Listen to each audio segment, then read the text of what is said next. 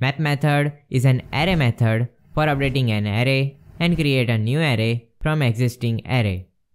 So I create here new numbers array and pass 1, 2, 3 and 4. Now I want to multiply each array element with 10. So we can do that by using map method.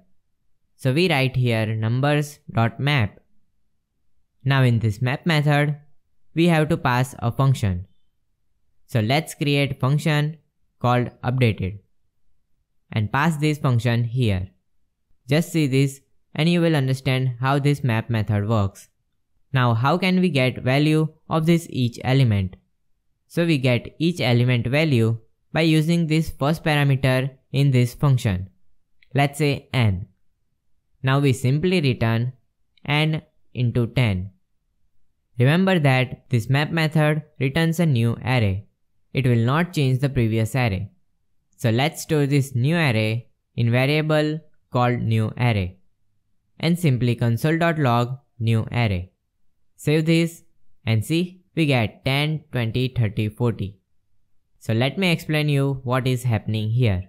This map method is work like for each loop, which means when we pass this function here, in this first parameter, we get each item. So first of all, we get 1 and then we return 1 into 10, which is 10. So this map method first adds 10 in array.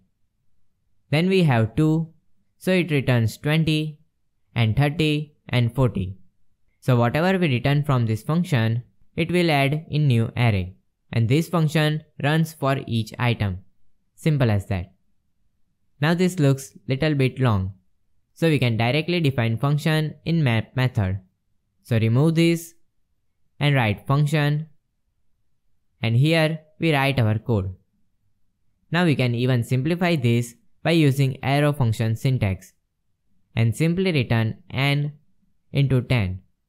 Now when we have only one expression, which is return, then we can remove this return and curly brackets also.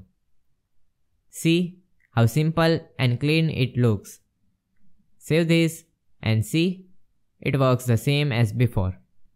Now let me show you another use case of map method. So I create another array called users, and for each user details we pass here object. So first object is name to Harley and country to US. Next we have name to Lisa and country to Australia. And last we have name to Robert and country to Germany. Now I want to create a new array which have only country names from this users array. So we use users.map and we got each user, arrow function and return user, which is this single object dot country. Now let's store this new array in variable called country, and after that we will print this country array. Save the changes and see we get all country. Now we can also get all names from these users. Just we have to pass here user.name. Now let's rename this, so press F2 and we write here name array. Save this and see we get all names. So with map method we can also fetch new array. Now we can also add conditions in map method. Let's say we want to add condition like if username is Harley, then return John. So we use here ternary operator for conditions. So first we add condition which is user.name equals to Harley. If it is true, then we return John, else user.name. So this question mark is for true condition and this colon is for false. Simple as that. You can also use if else condition, but you have to add that in curly brackets. So we can do whatever we want to, just we need to return something, and that will add in our new array. Save this and see we get John at Harley. Now what if we want to get the index of current item? So we get index from second parameter.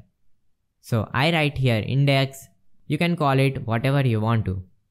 Now we change condition. If index not equals to 2, then add user.name else new name. Save this and see, for index 2, it returned new name. So that's how you can use map method in different situations. So map is used to update the array and fetch array from existing array. But remember, it always return new array. It will not change our original array. And one more thing, map is not same as for each loop. It works for each item. So I hope you understand all about map method. In the description box, you will get cheat sheet of map method. So download it and see you in the next tutorial.